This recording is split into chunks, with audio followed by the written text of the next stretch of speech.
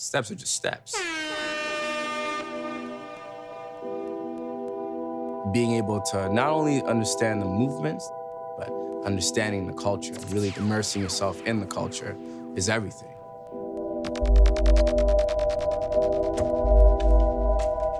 My name is Edmund Gyamfi, AKA Edz, and my style of dance is dancehall.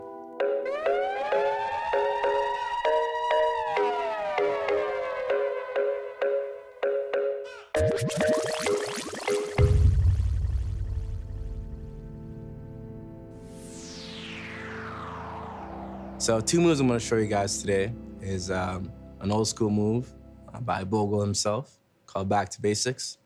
And then a second move from out of Barbados called Easy Does It, and it's by Jack.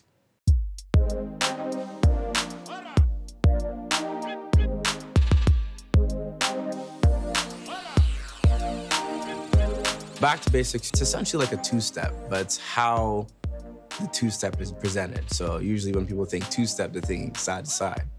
But in the ways that Bogle did the Back to Basics, the 2-step actually went diagonal front, side. A step here, back, a step here, back. But where we come from, we just take what you got.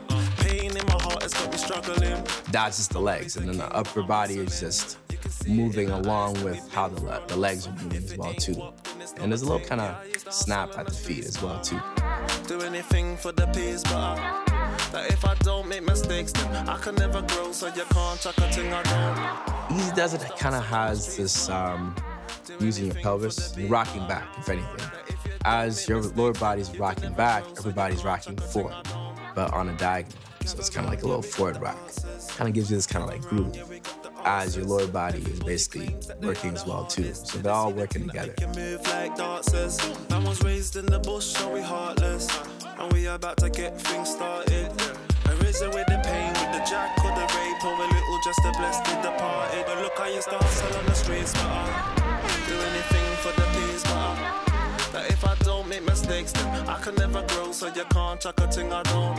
Yeah, I used to hustle on the streets, but I do anything for the beat, but that if you don't make mistakes, then you can never grow, so you can't chuck a thing I don't. One thing I really appreciate about Bogle growing up is that Bogle created a movement that, like, you know, your mom, your uncle, your little sister, your auntie could do. It's very communal. The power in itself is, you know, that escape from reality. How many hours that you're partying or how many hours you're dancing and vibing together, nothing else really matters at that point. It's just you, the music, and good company.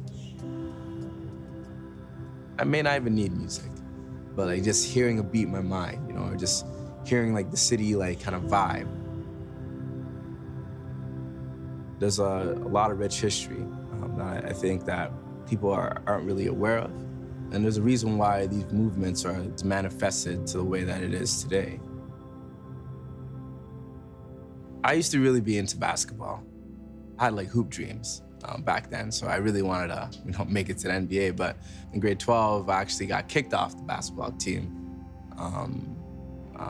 for an incident that happened during a tournament where like I broke a vending machine.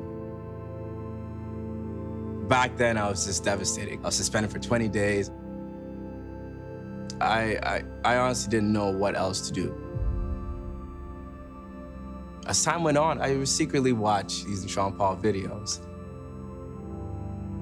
It was that guy that was just like, oh, I don't dance, you know, but I was introduced to this whole world.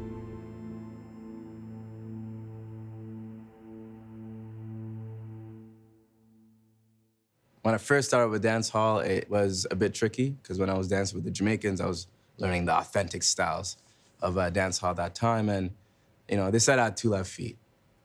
In ways of moving, I felt like there was this connection that they were trying to basically get me to, you know, connect to with the music, but also, you know, inside. Dancehall kind of gave me that outlet. Now I feel liberated.